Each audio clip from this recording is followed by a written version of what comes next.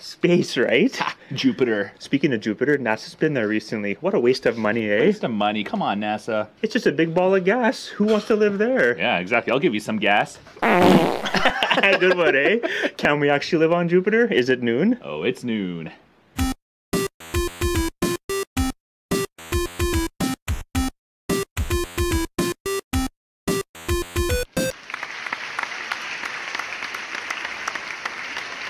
Hello everyone, my name is Molly. I love playing Sims from Utah.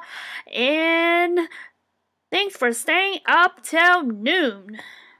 Yes, thank you for that. Thanks for right. staying up till noon. Very good intro. Thanks for staying up till noon. My name is Ryan. My name is Cory. Jupiter, though, right? That's right, Jupiter. Jupiter. You guys are probably really excited today because it's Friday. Friday. Right? And you're even more excited because NASA's recently taken pictures of Jupiter. Really cool. Right? Good for you. Boring, exciting. What do you think? Probably a little bit of both. Good for you. Anyways, right. We're going to get right into it. You know our Friday segment. We're going to get into this one, which is... Hey, I didn't know that. Facts for this afternoon. I didn't know that. Facts for this afternoon. That's right, our first segment, which is our Friday facts. So we're going to start with some cool facts, and because we're talking about Jupiter, let's stick with the space theme. Ryan, you get started. Actually, I think it's you that gets started. Is it me? No.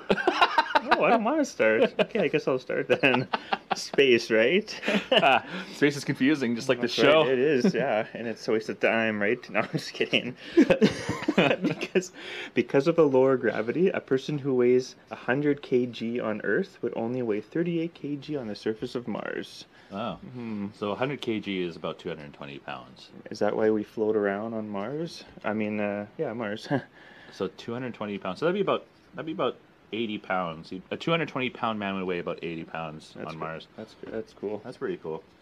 I'll go on to the next one here. The hottest planet in our solar system is Venus. Most right. people often think that it would be Mercury as it's the closest planet to the sun.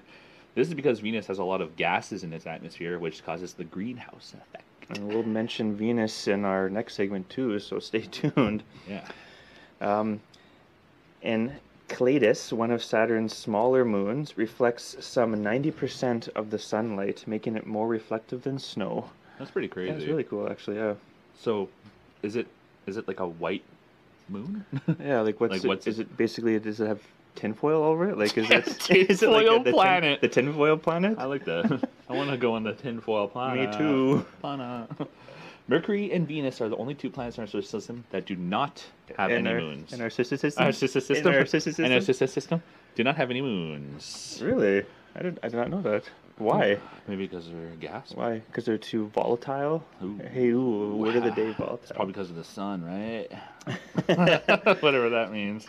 Well, those are some awesome facts, hey? Awesome But we're facts. going to get right into the main portion of our show, and it's the What Would section, and here we go. What would? What would? Hey everybody, what would? Yes, what would? And today we're going to ask the question, what would it take to live on Jupiter?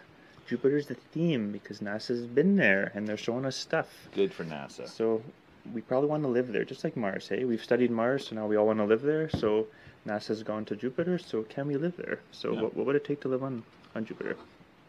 So when we finally travel into space, where will we live? And will we ever be able to colonize a giant gas planet like Jupiter? So some of these information that we got today was from universetoday.com. Thank you very much. You guys are good. Recently, NASA has sent back some amazing shots and analysis of Jupiter. So in honor of this event, we've asked that question, what would it take? Ryan, get it going for us. Well, NASA and Elon Musk have plans to get us to Mars. Which is we're going to be there everybody knows next about. year probably, hey? Probably I'd say tomorrow. Next year.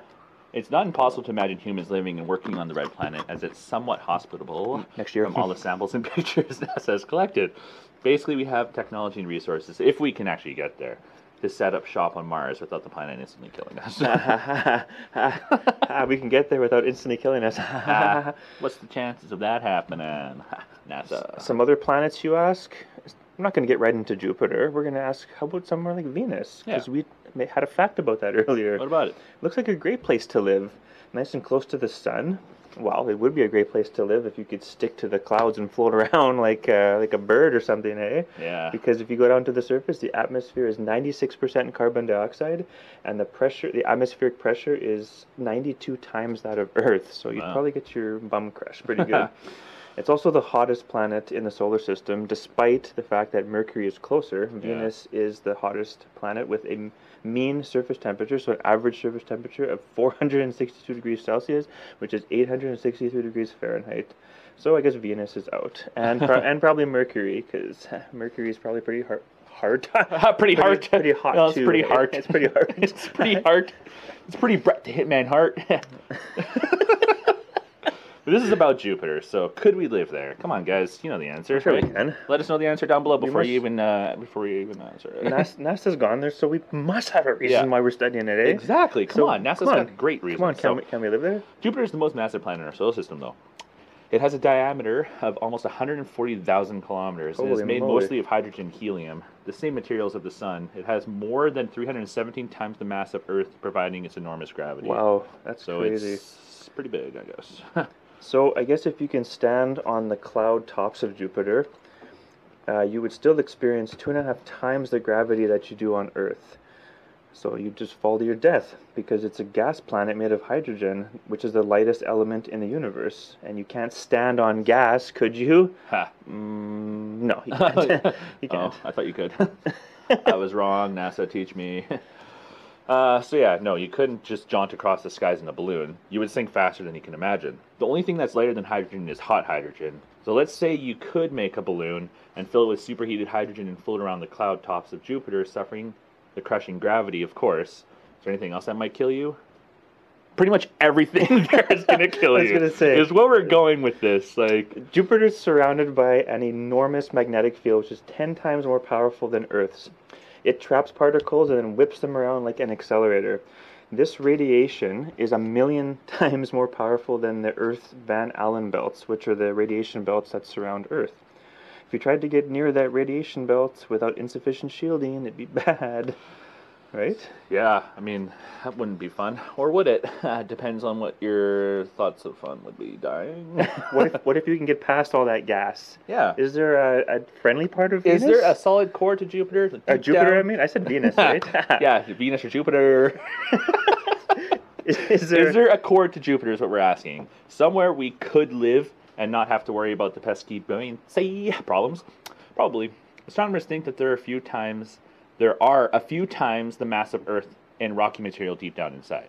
So roughly a couple Earths way deep down below there. Which is what we're hoping. That's the thing. We don't quite know. Yeah, exactly. This is just based on the fact that there has to be something there. This is what NASA does all the time, eh? Yeah. Guess. Right? Yeah, guess what, guys? There's nothing there. $50 billion for a guess. No, I'm just kidding. Jupiter doesn't exist. I'm just kidding. Jupiter doesn't exist. Just kidding, all you NASA fans. April Fools. But like we said, of course, the temperature and the April Fools, yeah. Of course, no sense. Of course, the pressure and the temperature would be just incomprehensible. The temperature at the core of Jupiter is thought, we only think about this, to be about 24,000 degrees Celsius. Hydrogen is crushed so tightly it becomes superheated liquid or some strange new flavors of ice. Basically, it becomes an unknown type of metal. So yeah, so basically the moral of the story and the question is we're not equipped to go there, let alone set up shop. Basically, if we were, what would it take to actually live on there? That's the question. What would it take? You'd have to be like a god. Nothing, basically nothing, eh? A miracle? You have to just basically be indestructible. You have to be hydrogen. Yeah. Hot hydrogen. If you want to float around. So why is NASA flying there? Like, why are we studying this? I don't know, just big waste of money. We want to know. We like to know about. Hey, gases. let's learn about Jupiter before we learn about Mars. And I'm guessing we can't get that close, since what we just said is it will suck you in and whip you around. I think that's what they're gonna have to do. They're just gonna send that. Yeah, just send that probe into there and be like, it's gonna literally. They're gonna be so excited, like, all right, guys, we're gonna find out what's in there. And it's just gonna get crushed. There's $300 billion. Children starving. but let's send a probe to Jupiter to get destroyed. Good episode. What'd you guys think, Ryan? Comment down below what you think of the episode. Jupiter and Venus and Mercury. And like and share this episode. Like and share it. Yeah. And don't forget to subscribe. Clicking the sun right here. It's gonna be right there. I bet you're off. It's probably like here. Clicking the sun right there will subscribe. There's also a button somewhere down there that you can click. And guys, right over here, I'm always right here. I just grabbed it right now. I grabbed it. Hashtag UTN. Spread the love of UTN. And also, guys, check out our website at www.uptillnoon.com. Quick access to our social media links, more information about us, and our merch shop. Yes, check it out. Buy something. It'd be really cool. Yep.